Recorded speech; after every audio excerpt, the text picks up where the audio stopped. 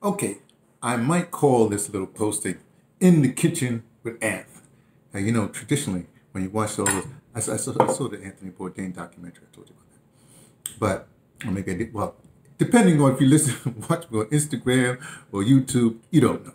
But the point is, back in the day, all the chefs, not the chef, all the folks in the kitchen, they had some wine. They were drinking wine. They were like drunks, you know, with the was the laughing, the Galvin Gourmet, all them people, you know. So I want to stay in the tradition. This is a California wine. Oh, a Mel Blanc. A Mel Blanc, Malbec. I don't know how to say this stuff. Sometimes, only one I know how to pronounce is Shiraz. That's the only one. But anyway, and I like it's a red wine, it's California, but it's a Tom Schuler. You know how those what do you call those? Those athletes. Well, he's a coach, but I mean, he must play football sometimes. Don't worry about it. I'm not really drinking. It's symbolic. Because I've been fasting for 36 hours. So, hey, if you want to really have your alcohol effect, what you do before you drink and dilute it down, you take, you get a little buzz. Anyway, I'm gonna make a salad because I'll break my fast with a salad. I've been fast for 36 hours. Um, so I already started. I took some, I call them spring onions. Some people, you don't call them spring onions, right? And I put some turmeric and pepper, a lot of turmeric and pepper, and then I put some sour cream in it like that. This is going to be the dressing for the salad later. But what I'm going to do for that salad later, I'm actually going to take well, I guess you call it sardine, but this is the sardines. We're in lightly smoked sardines in organic lemon flavored extra virgin olive oil. So I'll add that to the thing, make it a little thing, and I'll probably add some avocado oil because whatever my salad is, I'm gonna have an avocado in it. That's later. But right now I'm making like now when Jake's got a good garden, well, it's not a cluttered garden. I don't want to criticize the man because I'm hanging at his house, but that thing is like packed. Gotta get him. No, it's going through the thing. The mosquitoes trying to bite me and stuff like that. Anyway, but it has these excellent. This is the celery here. But it has these excellent, these what do you call it? Cherry tomatoes, whatever it's like that. Ooh, fresh from the thing. Gotta wash them off, but like that. Well, since I brought the celery out, celery. But as I'm cooking now, I'm talking to you right now. But I was listening to Mr. Neely Fuller Jr. because I do it every week. You know what I mean? He has this podcast. He has his whatever you call that stuff. He's transmitting over the internet every weekly 2 hours, Tuesdays from 9 to 11. I just get it on the repeat when they put it up on the YouTube thing. Had that in the background. I had that in the background. Where's my thing? Oh, here's what I'm doing. But then I come across some other stuff. Like I know earlier today, I told you, I told some people on Instagram, I think. Tasha K, who I've been following for a long time. Following every once in a while, check in, but she had this, like she often has this exclusive thing with this sister who, what the heck is this? I don't like having stuff in my thing like that. With this sister who was, accosted, allegedly. They say that all the time, But because you were not there, you have to say allegedly, I guess. But I had to think with this sister, and she was telling all the stuff that Deshaun Watson was doing, how it evolved. She's only 22 years old. People say, yeah, but she shouldn't have. No, she's 22. You know what I mean? If she's 32, that's something different. And a woman that's 22, whatever, or less than 25, they just, well, anyway. But she's trying to do whatever she's trying to do, raise a son, all that stuff. And Deshaun Watson, basically, the boy, there's a thing called a happy ending. Can I tell you this? Okay, I'm gonna be real. I had a woman friend one time. Oh, we were pretty intimate. We were very intimate. And she took a trip to Turkey, right?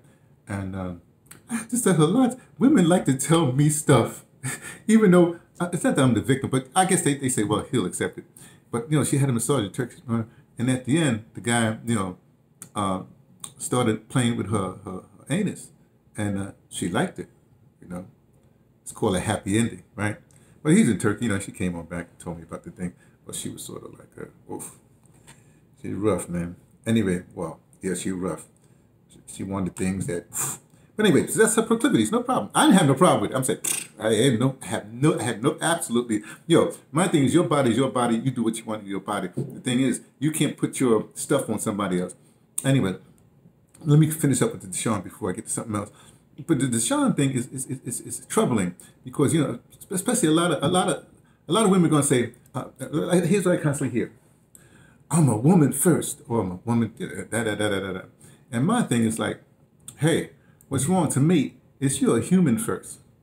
And if another human does inhumane things or what you deem inhumane without your permission, then that means that you're not being human. Which means whether you're a human, whether you're a woman or whatever, has nothing or has a lot to do with it in this day and age, this climate, because everybody's, you know, they're very sensitive about that kind of stuff. But my thing is, yeah, for instance, okay, I explained this before. I'm a black man. But before I'm black, before I'm a man, I'm a human, right? So if you do something to me, yeah, you're doing it to a black man, you know, or an older man. You might do it, you know what I mean? But more importantly, you're doing it to a human. And if you're not human, you shouldn't deal with other humans. If you do some animalistic or some whatever stuff, then go find them people. Okay, let me get off that high horse. Anyway, so it was quite interesting. And like I explained before, to me, there's three things that happen, especially in this day and age. There's the legal, say the court, you know, the legal stuff that happens. Okay, so the court will, you know, the law will be the law, and he'll deal with that. Then there's what I call the karmic law, or you know, say a spiritual law. Now you can't really you can't be on a jury for that like that. You almost have to be in a person's presence to feel their spirit. Let's put it that way. I know some people can do it through television. Well, whatever. I'm just trying to say you feel the spirit, right? So that's something we can't deal with. Then there's the court of public opinion, and in the court of public opinion, Deshaun, you got a grade D. I'm sorry, they going down, but hey, stick a fork in your anus and you're done. You know, that's what I'm trying to say. Whatever. I know people feel some way about it. You know, you got fans and stuff like that. Do what they do, and well, that's what they do. I can't speak for them. Okay, so that's it. Well, let me tell you what I'm doing right now. Now, before I do my salad, I'm waiting for Jake to get back because I gotta get some. I'm gonna use spinach, I guess. Well, here's what I'm doing. See, I'm putting. Oh, you don't see. I'm putting this. This is a celery. You know, the celery groove. I already took the what do you call that? The string. I took the knife and, you know, got the string off the outside. You know, because you know how you have the celery. I should have it smaller, but you know, outside, you know, I just ripped the thing off. It's organic celery, so I just left it like that. And what I'm doing right now, there's this thing. Where's the top? Where the top? Yo, where it go? I just got to show you the bottom, I guess. I don't know what it is. It's called cream cheese original, but it's, what the heck it is?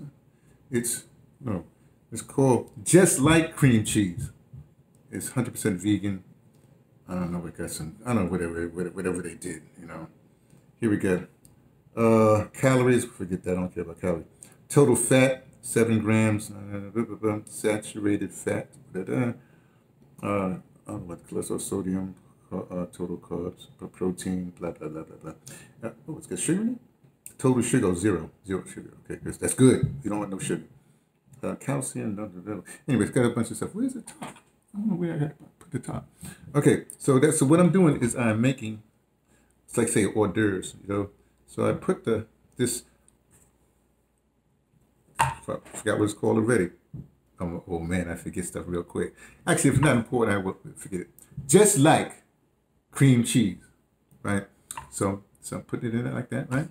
Let me do another one before you keep going. Then the other thing, I was on the internet, not on the internet, but I was, I took a break from Mr. Neely Fuller Jr. because, you know, it's a 2-hour thing. It's fine. I can do them straight for 2 hours because to me, it's just like a Sunday preacher. You know what I mean? He preach out the same book every week. And to me, it's like preaching out the, you know, his holy book. And I like it. It gives me insight, especially when he talks about other stuff. You know, he uses it as a jumping off point to talk about stuff.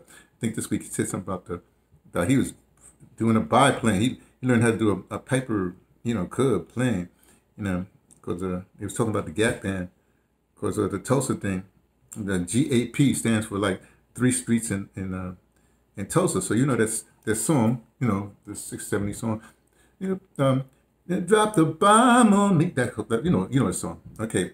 So that's where it comes from, the Gap Band. When they did that song, for us it means like, hey, blah, blah, blah. For them, they was talking about their hometown of Tulsa. Interesting, huh? All these years later, Mr. Bobby found out about it, because he found out about it, conveying it to Mr. Fuller, Mr. Neely Fuller Jr.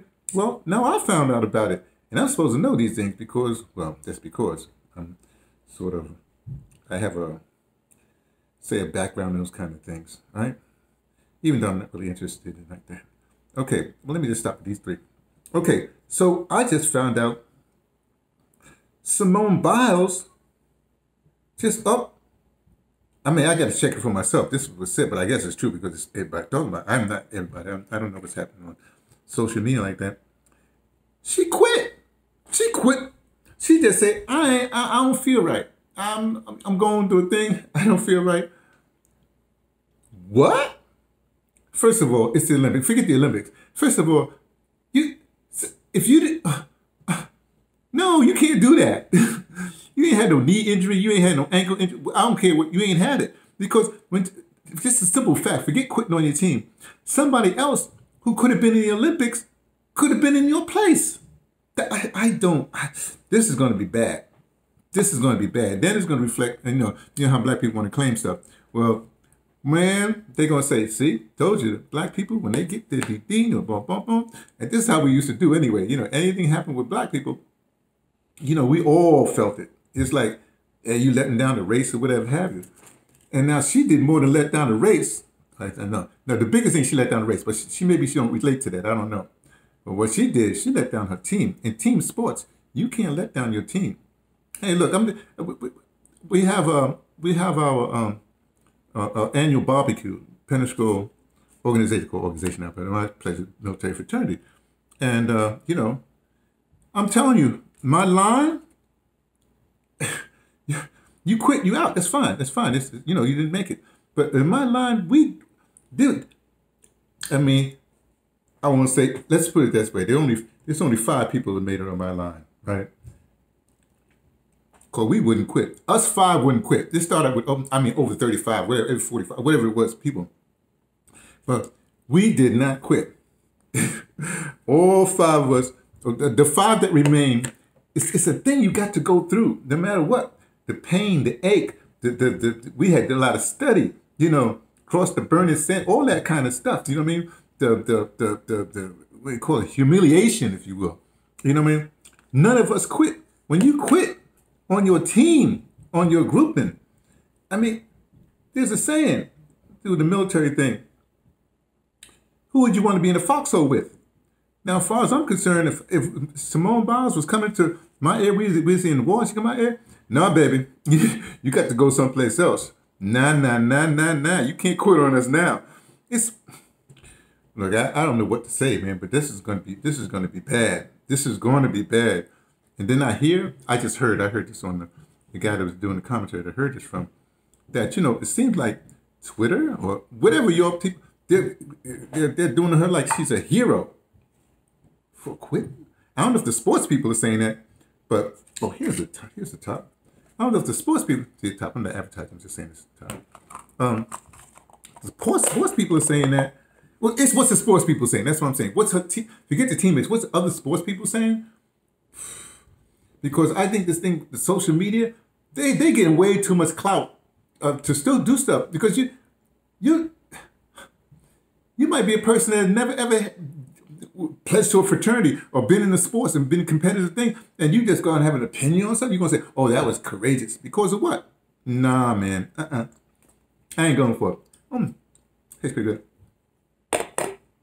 Man, unbelievable. Oh, so here's what I'm doing. Oh, sorry, no hors d'oeuvres. This is cranberries that because you have the dried fruit. Dried fruit's not that good for you because I think they use sulfur and whatever, sulfites, sulfur, whatever they use. But But I did get the. Did I use? Oh, at least. No, it's not organic. It's not organic. But look, what I heard a long time ago, that's in Cape Town. They say all cranberries come from, at least the ones you get, they come from, I think Hawaii or California, someplace like that. So I guess, I don't know what I guess, but that's the deal. So, and back to the point. So this is like disturbing, you know. Whew. You quit on your team, meaning that you didn't let, you know, it's terrible. Anyway, I wouldn't want to be Simone Biles. This is not like Naomi's, whatever, you know, the tennis player. You know, she's playing for herself, and it wasn't that kind of stage. In fact, she's going to be in the Olympics. She probably might get questions about this. There's going to be all kinds of related questions about that. In fact, I think, yeah, the guy was saying that, you know, well, I knew this. Scottie Pippen didn't do something trying to be, I guess people say but to this day, 30 years later, he's regretted that. So she's got to live with that for the rest of her life. Too bad. Anyway, look. So, I just wanted to show you how it turns out, I think. So I'm putting the cranberries on that little cream cheese in the middle of the, what do you call that? The celery, the organic celery stalk. And I'm putting that there like that. I'm going to end this by just showing this because I got to wait for the salad thing for later. Because I'm making my own, like I said, I'm making my own dressing.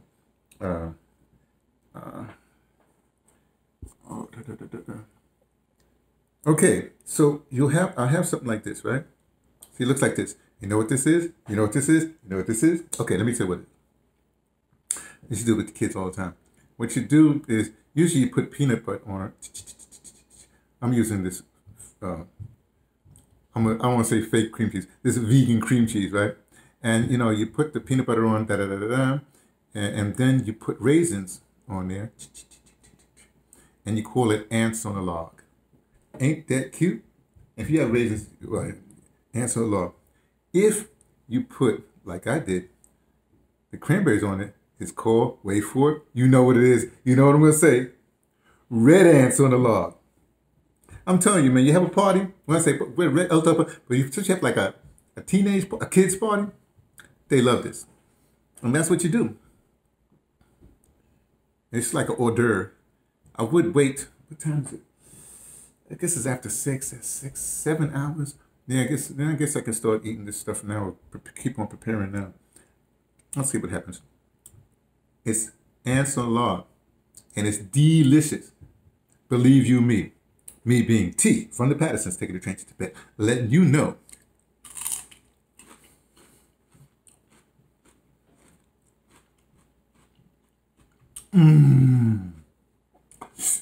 What I only suspect.